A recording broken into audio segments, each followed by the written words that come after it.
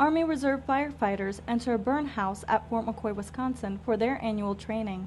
Members of the 459th Engineer Detachment and 826th Ordnance Company simulated a search and rescue exercise hosted by the 86th Training Division. The last couple of days we've been kind of dissecting how to actually go about fighting a fire as far as hose advancements, rescuing, actually putting the fire out. Today was a little bit of putting all that stuff together, actually rolling on scene with a fire truck, pulling the hose off, getting hooked up to a water supply.